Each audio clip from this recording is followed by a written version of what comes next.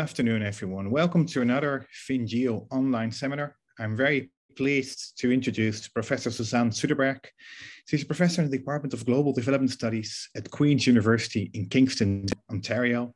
Her research interests are broad and varied, ranging from global development finance, global governance, corporate power, debt, urban poverty, and state theory. If we want, we could just fill a whole series just with each of those themes, and we could have Susan for the whole series, but we're just having her for one time now. She has investigated these themes across many geographical spaces across both global north and global south, and among numerous scholarly publications and special issue editorship. She has authored several books, including 2 award-winning monographs, Corporate Power in Contemporary Capitalism from 2010, and Debt for States and the Poverty Industry from 2014. She has recently published a new monograph, Urban Displacements, Governing Surplus and Survival in Global Capitalism, which is from this year. And this is going to be also the topic of our talk today. Susan, the floor is yours.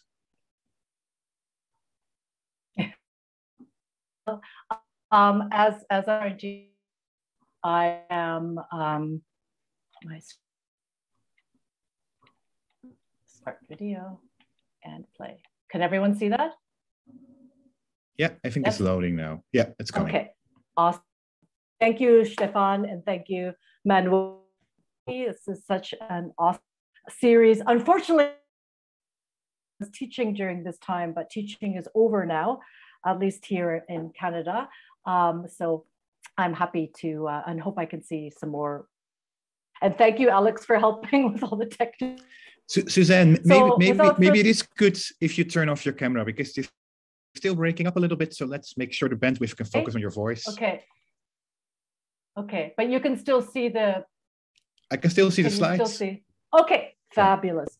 Okay, so I am looking at urban displacements today, and aside from just shameless promotion of the book, what I want to do is to sort of throw critical light on a very dark underbelly of financial capitalism / financial geographies, and look at poverty and its very close cousin, urban displacements.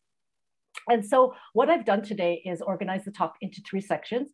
I'm going to, in the first part, just briefly look at definitional framings, some of the issues that I'm looking at in the book, but for the talk, I'm going to focus on the case of Berlin just for time constraints, but the book does cover Vienna and Dublin. I'd love to talk about those cases in the Q&A as well.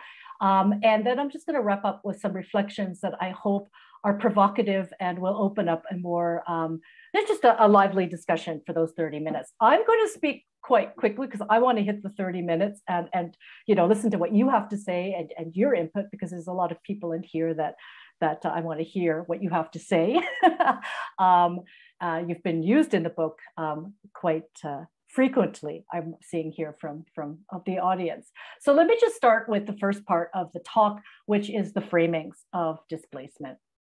And here I just want to focus on this image of a family that we can see that are living in a commercialized place of survival. This is a hotel room. They're a homeless family that are living in a hotel room in Dublin.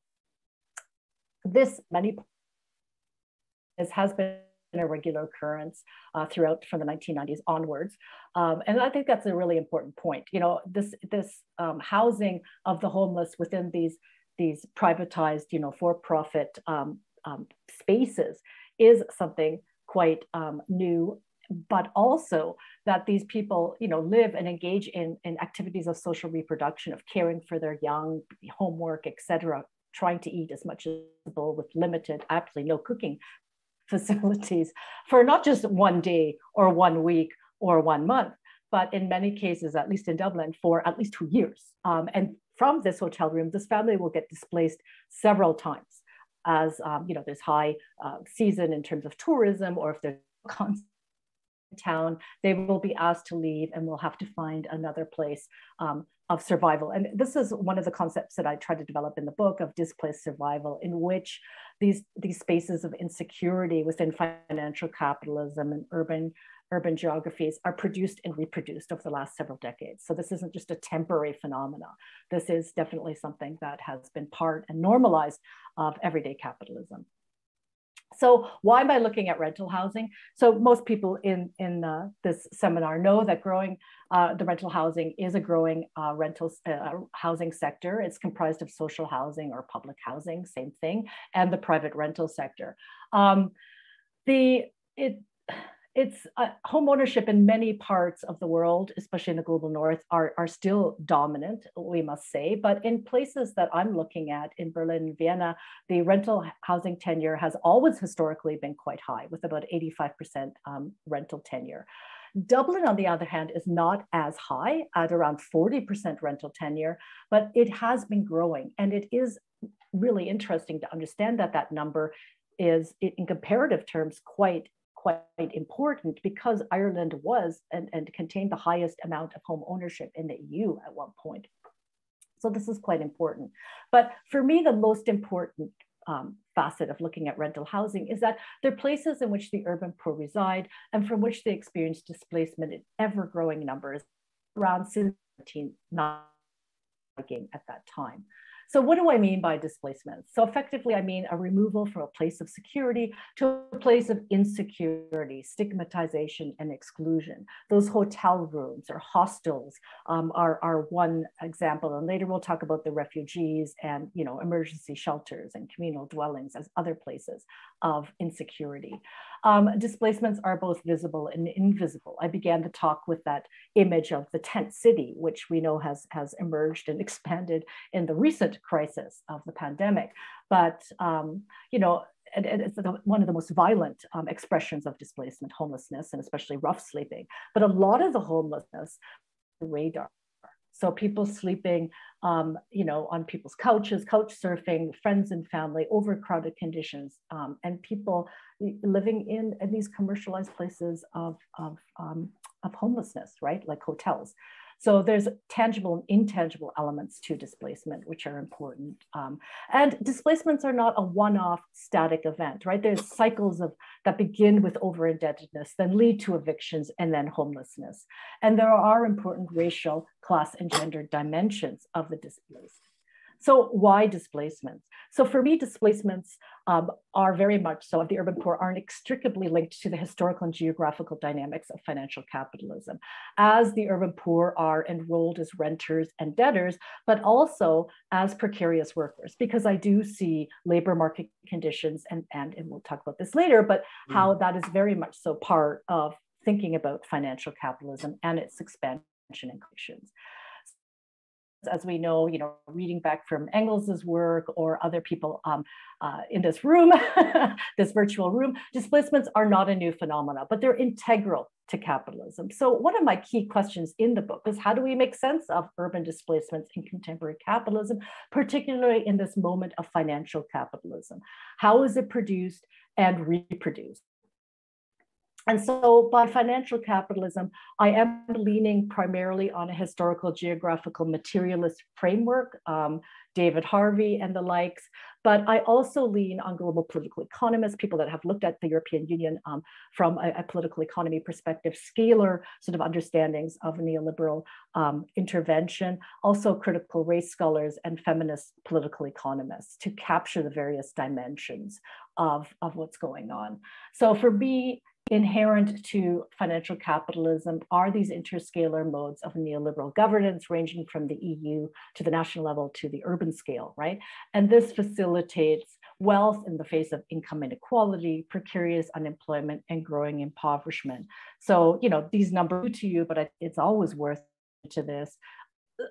Like, this ugly, darker side of financial capitalism that breeds urban poverty, that between 1980 and 2017, the wealth of the 1% of the EU grew more than 2 times faster than the bottom 50%.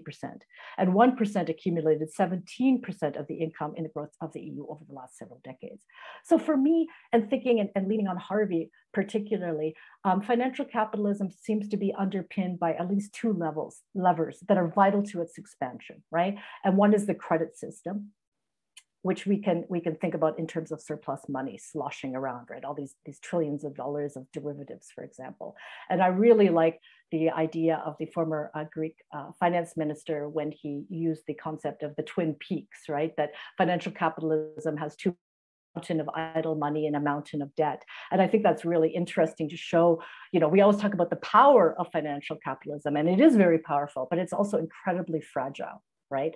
And one other aspect, one other lever that's really interesting that Harvey talks about, and of course Marx, is the relative surplus population. And here I thought that was really interesting to bring in this largely ignored facet when we're releasing an ethical materialist framework, and looking at this so-called relative surplus population. And it means a lot of things, the way that Marx uses it. And in the book, I am very clear that for me, my relative surplus populations are welfare recipients, so people engaged in involuntary part-time work, zero contract, and temporary work, as well as long-term unemployed, so those working or unemployed for more than 1 year. There's a very specific group that I'm looking at in terms of the relative surplus population, so that I can see the tensions between the sort of expansion of credit money vis-a-vis the other lever of financial capitalism. So for me, financial capitalism is a historical social spatial relation that is crisis-ridden, it's contradictory, it's incomplete, and there is a class dynamic.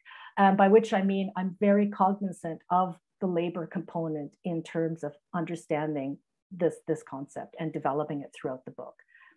Okay, so from that largely abstract concept of financial capitalism, I developed more sort of, meso concepts. And one of them is displaced survival. And by that, I mean everyday violence of insecurity and marginalization of the urban poor.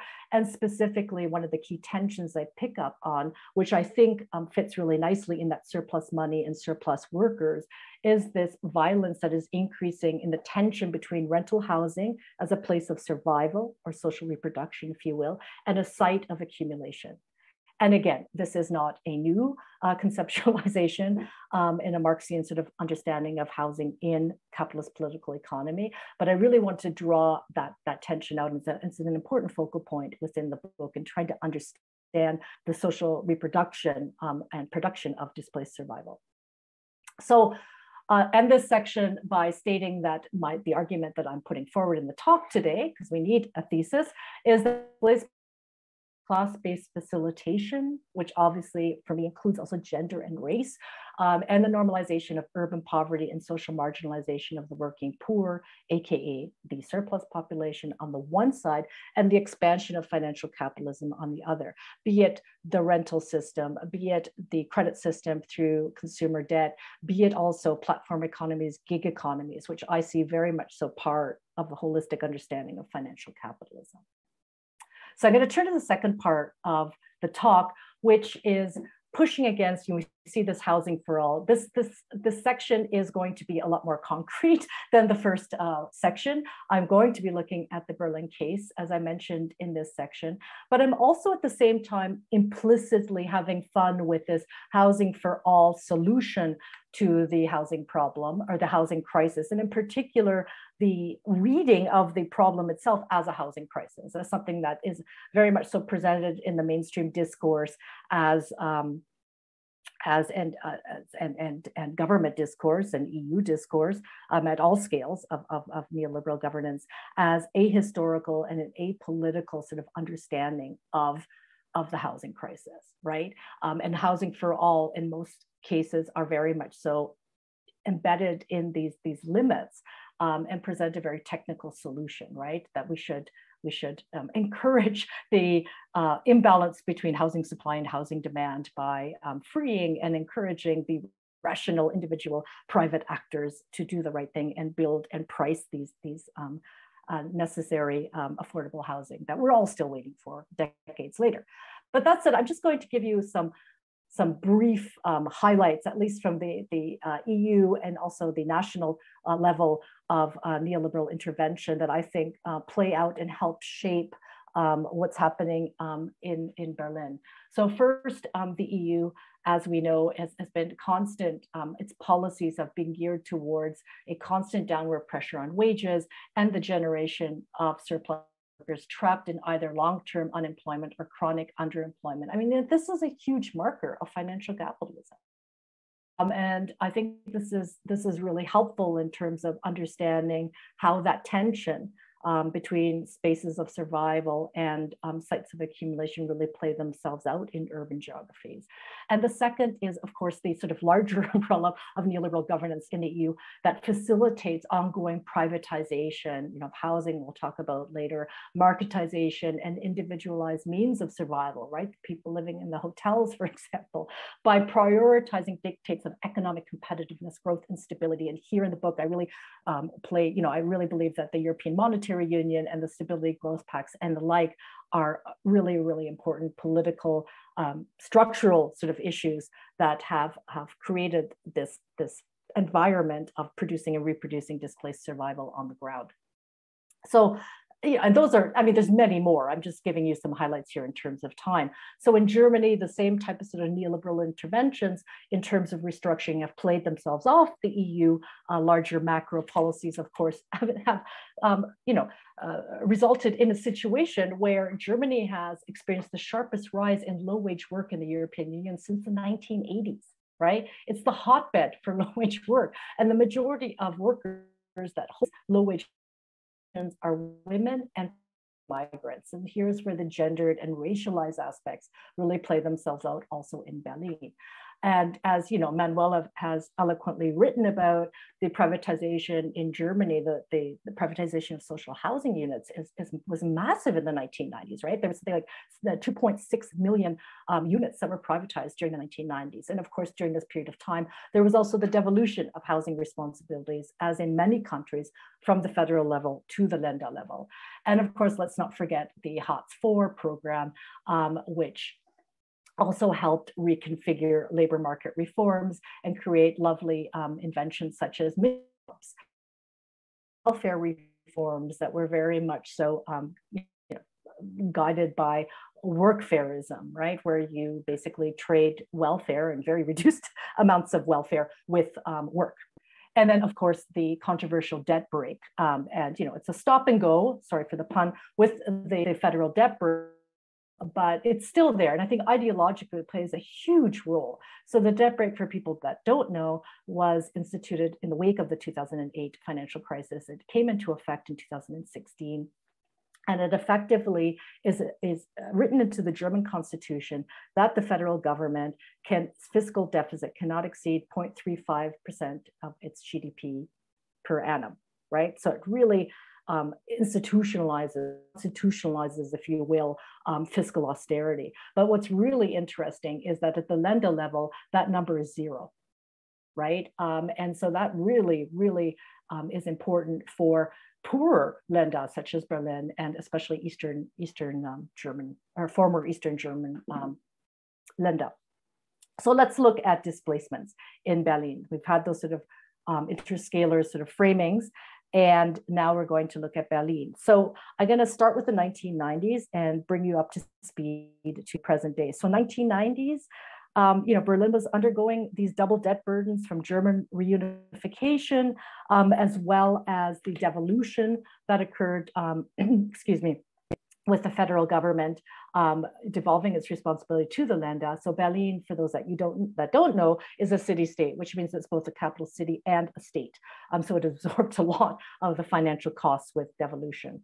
So in 2001, though, the city experienced the largest banking crisis in post-World War II history of Germany. And this involved this building that you're looking at here, the BGB, or the Bankgesellschaft Berlin, which was at the time the largest savings bank in reunified Berlin. The Berlin government held about 56% shares in the BGB, which it used to fund these large infrastructure projects tied to reunification. When the BGB collapsed in 2001, speculative real estate deals, the federal government refused to bail out the Berlin Senate, right? And this was huge. And I think it was also reflective of the same sentiment that created the debt brake years later. So Der Spiegel, which is a German weekly German newspaper, predicted that the 2001 financial debacle would cause social conflicts of undreamt of scale in Germany or in Berlin. And they were correct. The Berlin government embraced austerity urbanism and privatization several years before it would be forced to do so in the wake of the 2007-2008 financial crisis.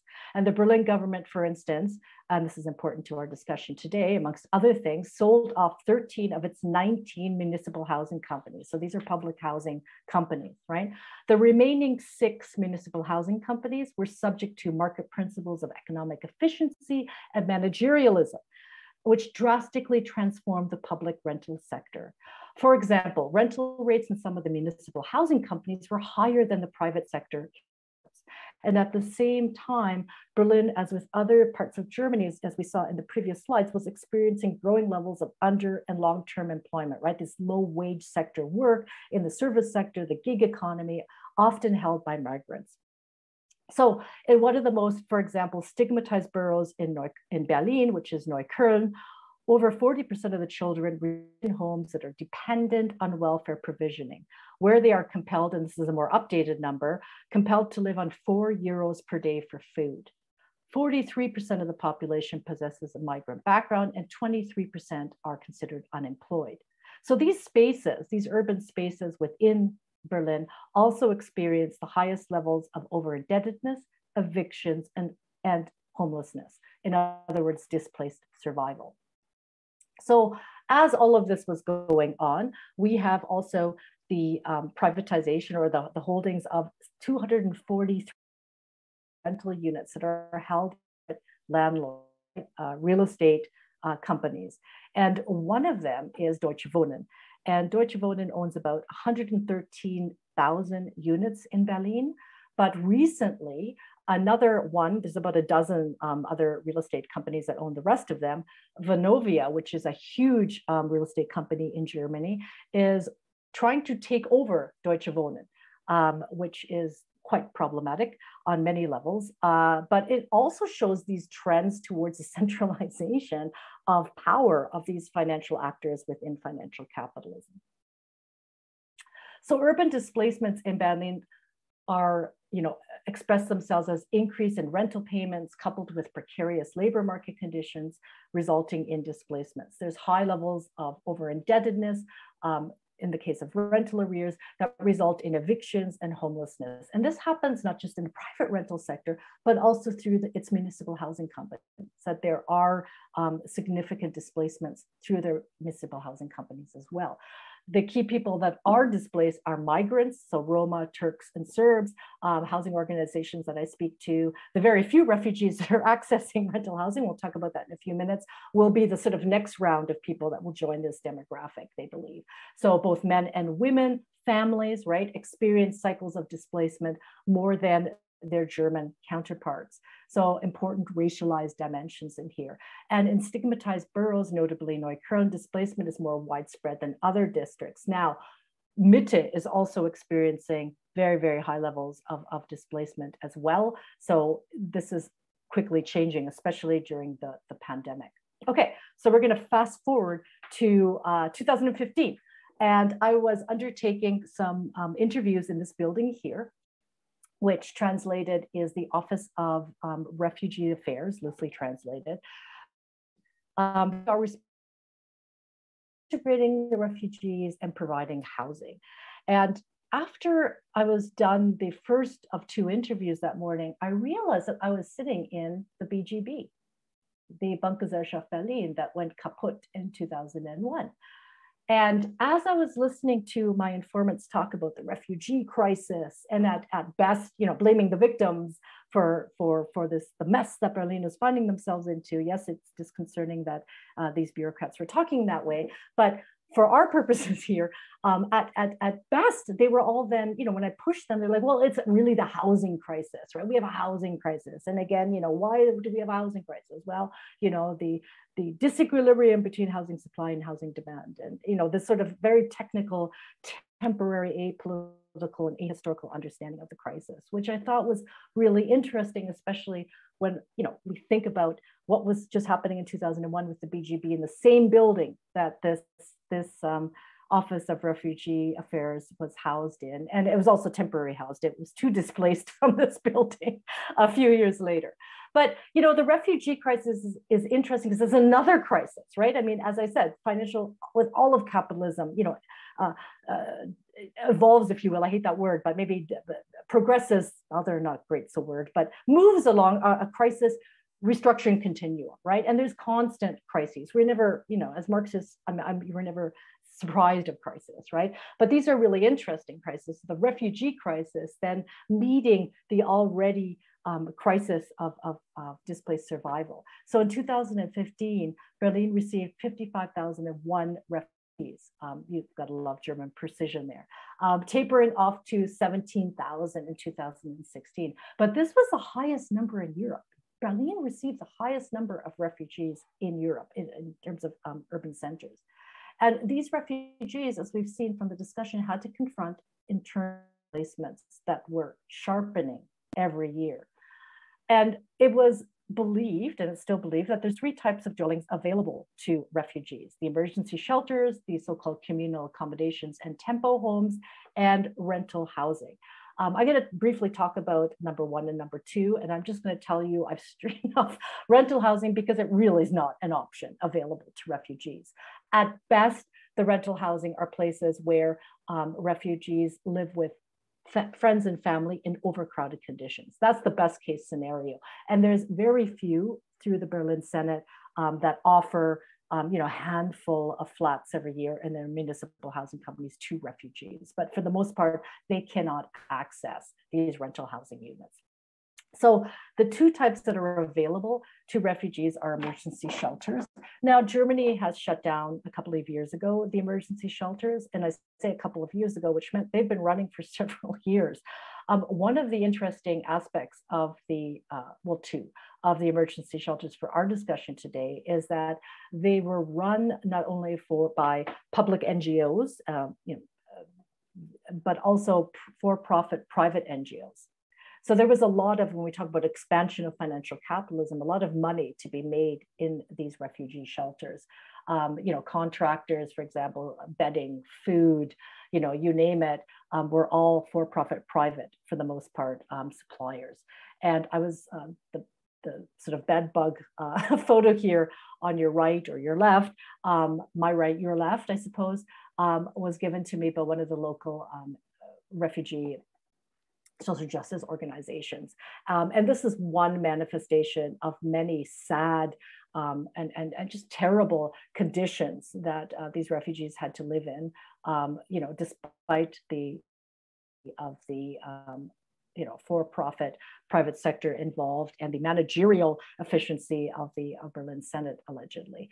But more importantly for our analysis, these refugees, once they were admitted or the paperwork was approved by the Berlin Senate and the federal government, they were housing assistance. And for the most part, these refugees that were offered housing assistance by the job centers were paying these emergency shelters money for rent through that assistance because they couldn't access another type of shelter, right? So in a way, a landlord type of relationship. This was a rental, you know, displaced survival, rental tenure, you know, a new aspect of rental tenure, perhaps. So the other option for the refugees was communal shelters.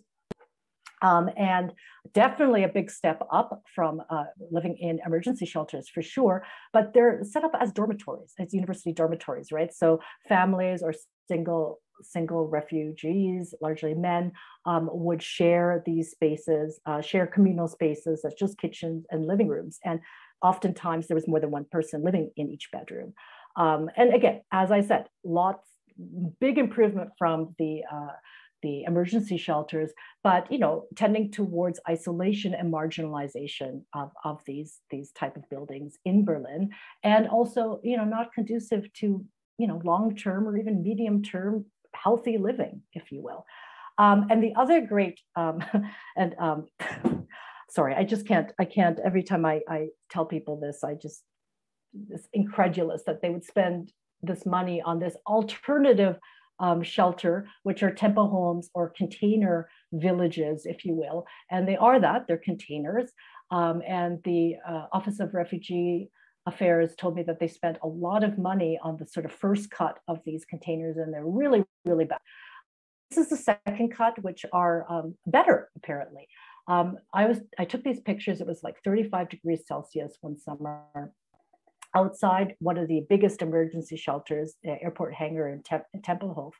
And this was the container village, right? It's got a security on pavement, but more importantly, the ventilation is awful in these buildings, right? When I spoke to the district social welfare office that was responsible for overseeing the health and safety of these buildings, they were telling me that they get constant calls in for people burning their hands on the pipes, etc. It's just, they're loud, the air quality is bad, and you can imagine how tiny these are to house, families in. And they're not, the refugees would rather be in the communal dwellings and or living in overcrowded conditions, i.e. homelessness, than live in these containers, and I don't blame them. So again, a sort of trope that was coming up just from the mayor of Leipzig, but also from Berlin as well, was this from left-leaning parties, et cetera, progressives in the government, was that it's not a refugee crisis, it's a housing crisis. But as I mentioned before, the housing crisis itself is quite limited in the apolitical and technical way that it is in the media, in policy, as something that can be just fixed through some more neoliberal reforms, but primarily allowing the private sector to take the lead and determining the proper housing prices for the market. So turning to the last section now, I just want to note that in the book, I developed this concept of monetized governance, which is sort of very much so a more specific understanding of neoliberal governance at various scales of intervention. And three of the vectors that I identify in terms of reproducing this displaced survival is depoliticization, disciplining and disappearing of the urban poor, and more importantly, the structural violence underpinning displaced survival. And some of the disappearances in Berlin, the occlusions, is the continued refusal to collect statistics on evictions. The only time those numbers are made available are in question periods, where then the municipal housing companies are pushed to provide such statistics, and lo and behold, they can, right? And the keeping with the pushing of many civil society organizations have pushed the Berlin Senate to collect statistics on homelessness. They're making some inroads, but there's still a lot of resistance in terms of actually, mapping out homelessness, especially the invisible homelessness. Emergency shelters, hotels and hostels that we began the talk are also occlusions of the structural violence of displaced survival that continue, as well as communal housing for refugees.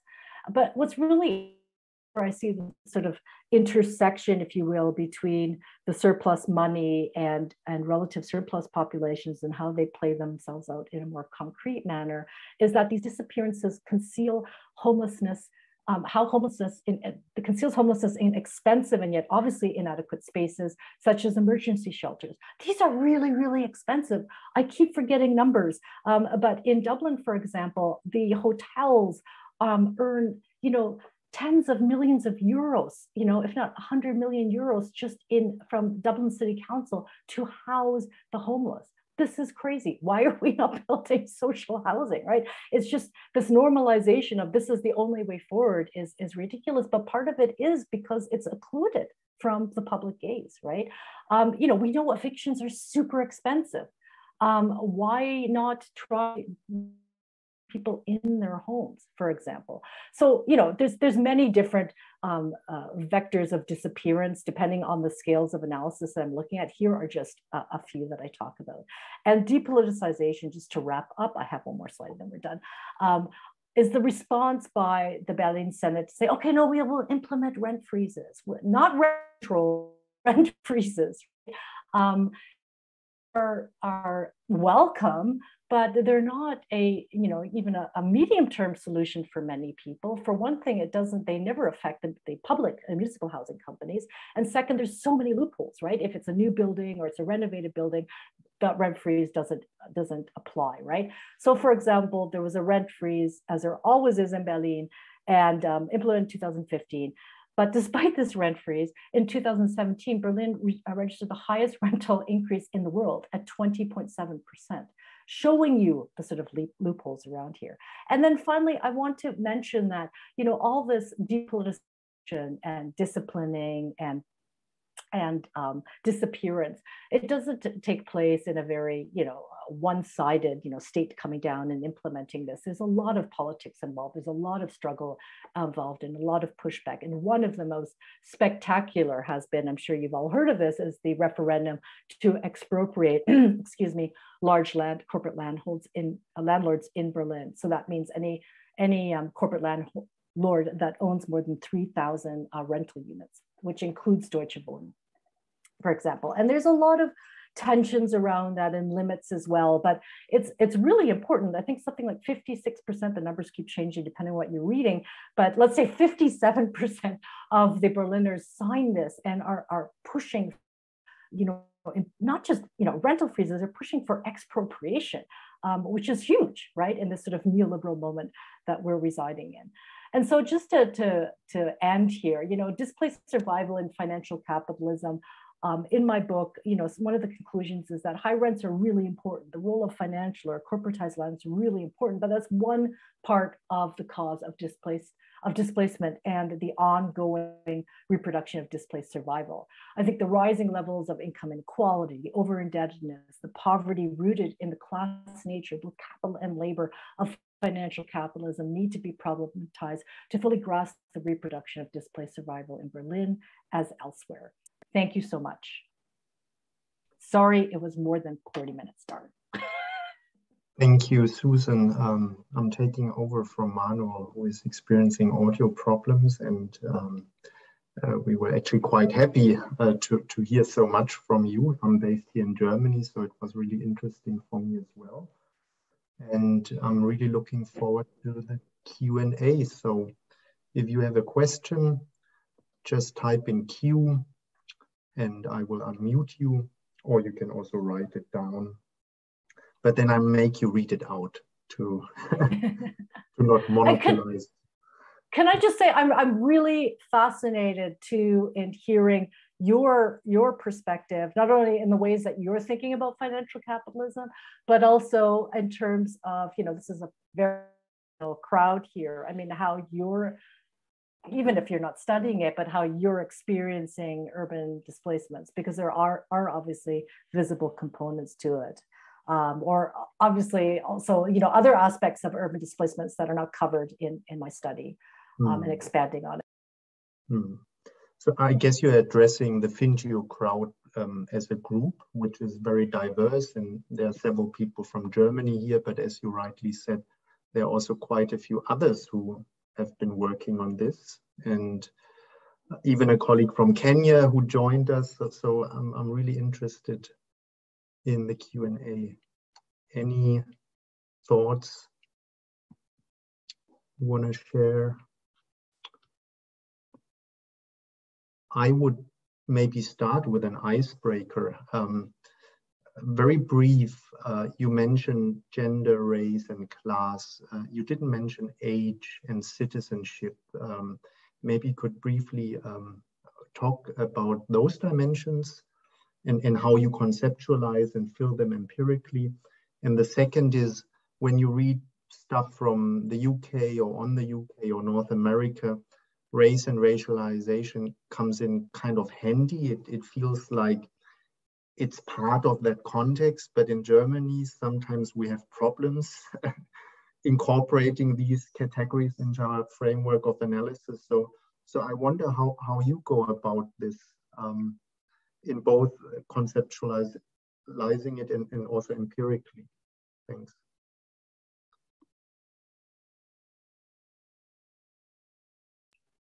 All that always.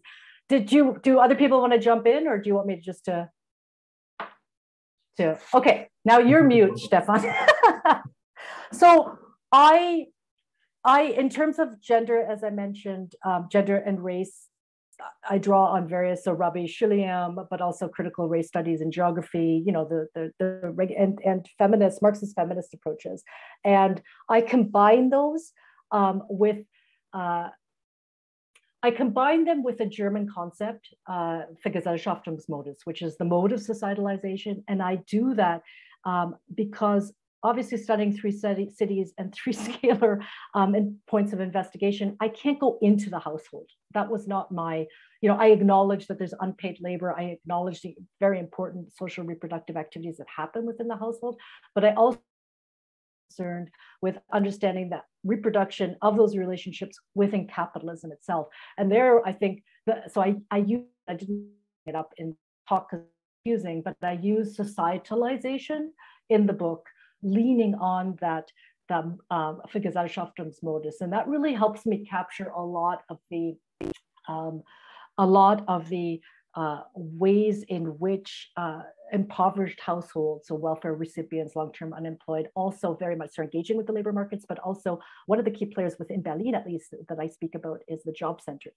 And there they play a huge role, and it's interesting, you know, the job centers are federal, and yet, you know, every district in Berlin has one. So almost, and so it was really interesting to go to Mitte Job Center and to go to the Neukölln Job Center and talk to them about various issues, and hearing then various informants, you know, part of, you know, the portfolio being more, you know, I am the director of the job center, and so I have this more federal perspective. And, you know, Stefan, to be totally honest, race is not my bag. I don't like, I totally respect and read about it. It clearly is there. I'm not denying it. But I tell you what, when I was at my first interview with the job center in Neukölln, I had a position, I'm talking about positionality here, which I think is important, trying to understand race. I am biracial. I have a German father. I have a German citizenship, born and raised in Canada. I held a professorship in Helsinki at the time. I have a Swedish last name. I fly to Germany. I don't divulge that I'm German. I speak to them in German, of course. I have an accent when I speak German. They know that I'm not native, but, you know, and we'll get to that in a second. But the migrant, the sort of migrant German or passport German versus a real German, because that plays out in my positionality as well. So I'm sitting with the director of, or one of the directors of the job center in Neukölln, who is responsible for dealing with the evictions. So if people are in trouble with rental arrears, there's this huge, and I talk about it in the book, there's a huge paper trail people have to go through, and they may sometimes get assistance from the job center to pay their rental arrears, and, you know, that turns into a loan, right? And their wages get garnished, their mini jobs, etc. So I'm sitting there with his assistant. He was late, and I had my phone on to record, did all the ethics, and he came bustling in and sat down, and he can just, you know, started telling me, I realized the recorder was on till later, but the most racialized accounts of evictions ever. You know, these people are lazy. They don't speak the language. They don't want to integrate. They come here and they get money from us, and they go across the street at Aldi and buy, no shit, cat food, and then sell it to vendor price. And I thought, well, isn't that kind of the capitalist that everyone's engaged in? But just this crazy, he's like, not like you who speaks this perfect German, you know, and so because of the language, it was really interesting how, and that played itself out a lot, and especially gender, so men, a lot, men with power.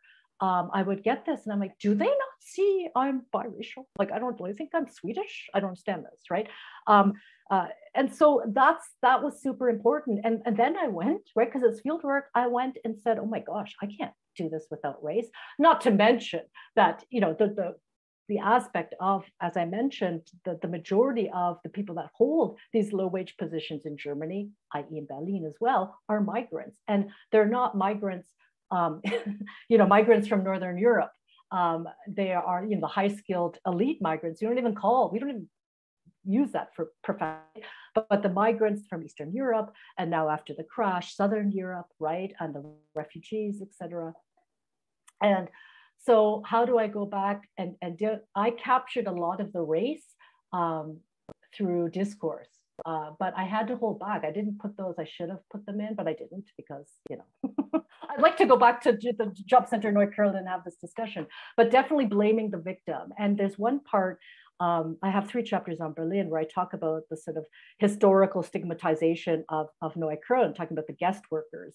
And then the refugees coming, and then the next wave of migrants, the Roma problem. So I spoke to, you know, Neukölln offices were responsible for ridiculous document talking about the Roma problem in Neukölln and how they're just wrecking, you know, property rates, etc., and how we should deal with the Roma problem. So I spoke to the person that wrote this, and it was just awful. Like, I can't believe that you're speaking to me on, like, it's just, you have no shame. It's just, that's it, right? And so I used a lot of these documents, and they're ridiculous if you read them and translate them, right? I mean, the Roma are a big problem in northern Neukölln. They're not, you know, they're pushing property rates down. They're lazy. They're taking, we have to integrate them. We need to teach them German.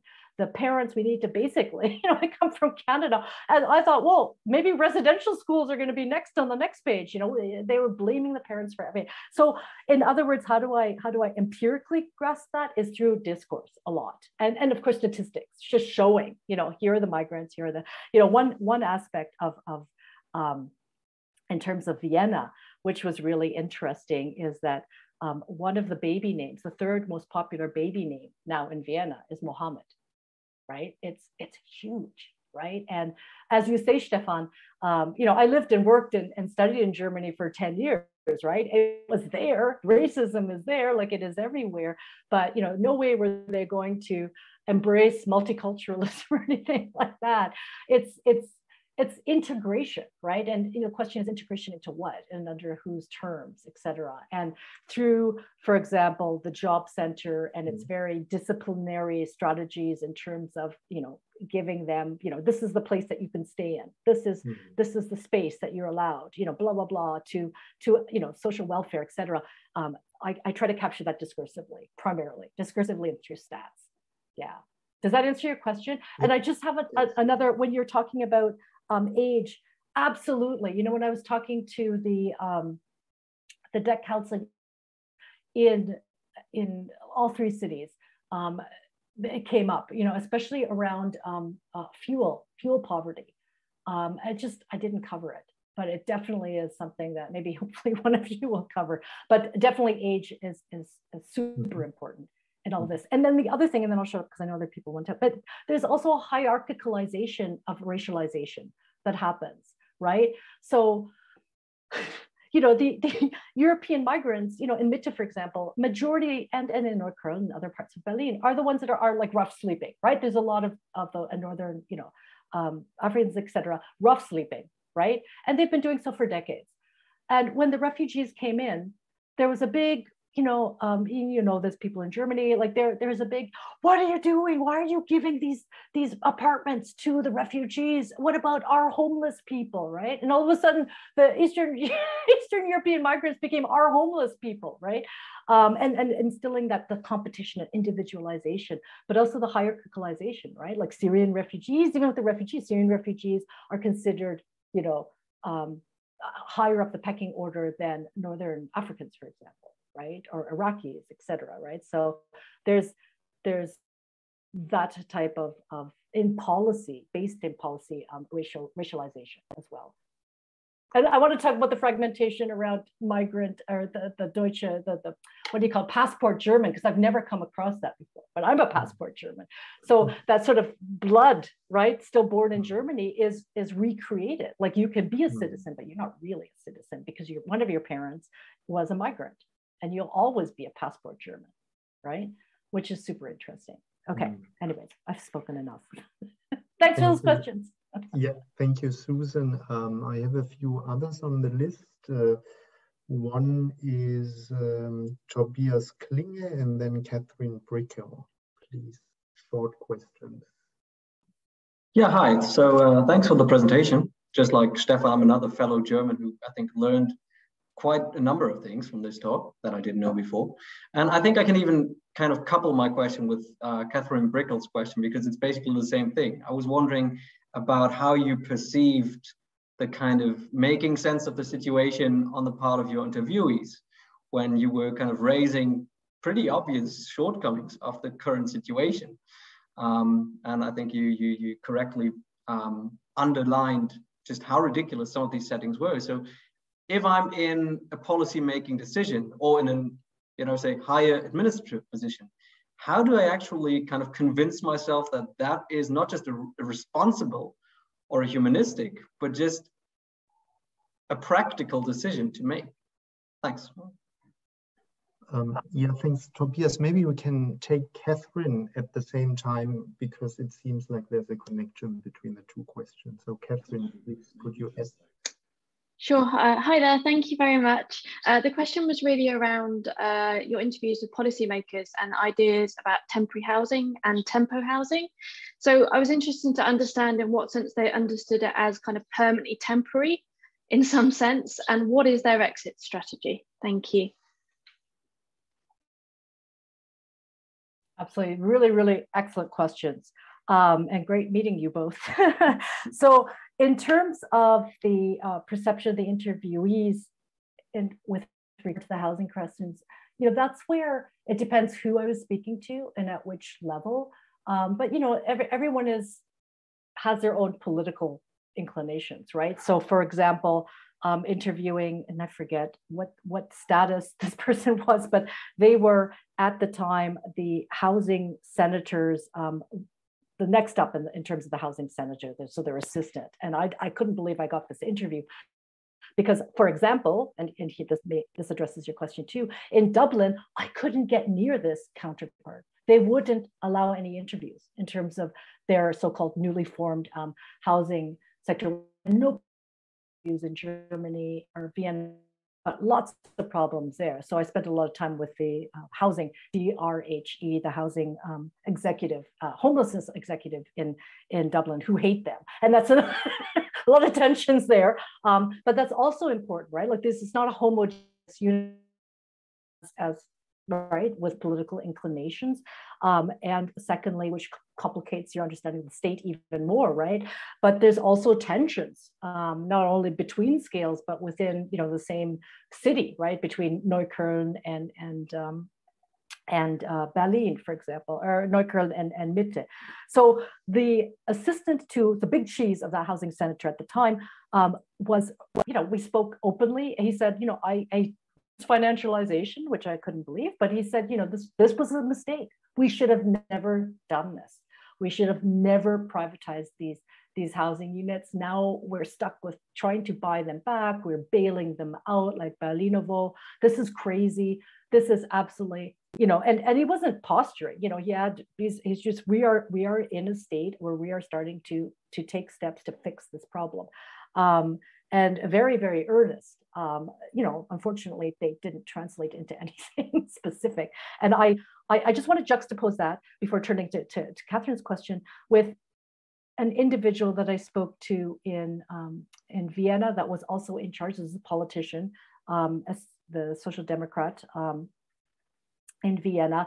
And they were very much so protective over their social housing. And they were, they looked around and in Vienna, right? They're very snobbish in terms of what everybody else is doing, and they promise that they over my dead body will we ever privatize our public housing units. We will always invest in our social housing. They're so important, right? But the expansion of that, it was not discussed. There are people in power that are making policy, saying and engaging in my questions in what I think are very positive ways forward. But it's that transfer of policy onto the ground is very important to understand as well, right? And those contradictions. And that's where we need power, the different types of power relations that are involved in translating that. Now here's juxtaposed with the, in Neukölln, sort of the mayor's right-hand person that ironically was, or maybe not ironically, helped formulate the Roma integration policy document, but was then in charge of the refugee problem now, because it's not Roma, we have a refugee problem in Neukölln, and pushed on the homelessness and the number of homelessness in Neukölln. He said, look, we go out with the police, with the Red Cross, I have this on tape, with the Red Cross, and we go to our public spaces and we grab these people and we throw them on the next Netflix bus to Eastern Europe. That's what we do. We don't care what Mitte does. Mitte can do what they want, but we have a problem when their homelessness come into our area, that we have to clean that up as well. So there's like all these contradictory aspects, right? And Berlin is very multi-scalar itself, right? So you're dealing with competitions between the various districts, but also the Berlin Senate and these districts. So I don't know if I've answered your question, but it's very complicated. I listened to a lot of different perspectives on this particular issue. But one thing that I think ran across all of them was this belief the housing crisis could and should be read as simply this disequilibrium between supply and demand, right? As opposed to saying, no, there are really, class-based powers involved or political powers involved in shaping this over the last couple of decades, not just in Berlin, but elsewhere. And Catherine, in terms of ways forward, I didn't discuss this in the talk, but under the guise of the refugee problem in terms of housing, the Berlin Senate decided to lean on McKinsey and Company to create the master plan of how to get through their so-called housing crisis and refugee crisis. And in that was this creation of tempo homes and communal dwellings. And in terms of their exit plan, I don't really think they have an exit plan right now. And following their exit plan was to believe that these people would stay in these various dwellings, these temporary dwellings, and then move in to get good, learn German, get good jobs, and then enter into the rental housing. But even those with good jobs that know German or are German can't access those rental housing in Berlin and other places in Germany. So that's quite difficult. And they discount racial discrimination. They discount how bloody difficult the German language is to learn properly. And yeah, I think one of the big things with that is the marketization of the solution through the McKinsey company. I mean, they spent over 100,000 euros on McKinsey coming up with a solution, as opposed to hiring academics, and there's many in Berlin that could have provided urban planners and housing scholars that could have provided excellent blueprints, and probably could have used 100,000 euros as well to boot for their research, and they were not consulted necessarily for this. And people like Manuel, what's his name? Oh, you're silent. I'm blanking now in names. Yes. Was definitely a voice of reason in terms of that master plan, and just shot it too. He's like, so you're going to have only this amount of housing, and we already have this many people that are housing insecure, and we're getting like something like 35 to 40,000 people coming in every year that are not even refugees. This is crazy, right? And in the case of Vienna, for example, that doesn't have dissimilar situations going on. Everyone in the homelessness sector that I spoke to freely admitted that the refugees coming in 2015, 2016 would be the next wave of homeless people that they would be dealing with. And same with the debt counseling. They're like European migrants 7 years ago, and the next 7 years we're going to have refugees in front of us that are highly indebted and probably homeless. So unfortunately, there is no exit strategy. But that's interesting, because that leads to, right, that if we're thinking of this as the financial capitalism, and this is how it's intensifying and expanding, that it needs both that surplus money and the surplus population, because as we saw in the pandemic, the surplus population is disposable, but it's indispensable, right, for many things in capitalism. Great. Thank you so much, Susan. Unfortunately, we hit 6 o'clock and we want to stick with the limit we've set to ourselves. It was really a pleasure to hear more about your recent book and also hear more about your personal background, which explains a few research choices as well, I guess. I wasn't aware of that, so thanks for weaving together a few strings. And I guess we learned a lot as a quite heterogeneous communities. I think each of us can pick something from what you've just said.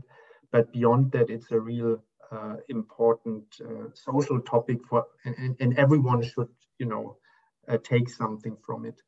Next week, in 2 weeks, sorry, 13th December, we have Embrolation here with neoliberal fairy tales and authoritarian realpolitik regulating the platform ecologies of FinGeo. And hopefully, since your teaching has stopped, Susan, we're gonna see you again. So definitely coming to that. Yeah. Thanks to everyone, and see you in 2 weeks. And thanks. Thank you. And if you guys want to email me with questions, I know I probably spoke too much. I mean, please do. I'd really love to hear from you. Thank you. Bye. Thank you, everyone. Bye-bye.